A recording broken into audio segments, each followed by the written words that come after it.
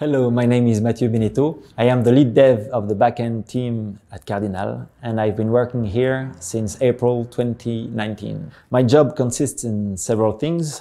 I have a dispatcher role for the various developer tasks that we have, a role of peer reviewer. I also have a role of communication channel between our team and the other teams. And I also do a bit of code when I have time for that. On a daily basis, the missions that I like are coding, reviewing the code of my teammates, discussing with them about the architecture of the new features that we have to develop. My job has evolved since I arrived at Kardinal. At the beginning, I was a developer. I knew several languages, but I did not know the Go language that we use here in the backend team, so I learned it here. I also learned how to use MongoDB database, and as the company grew up, our lead dev was Hugo Farison. Our CTO could no longer stay our lead dev, so he offered me to become the lead dev. So why would you like to join us?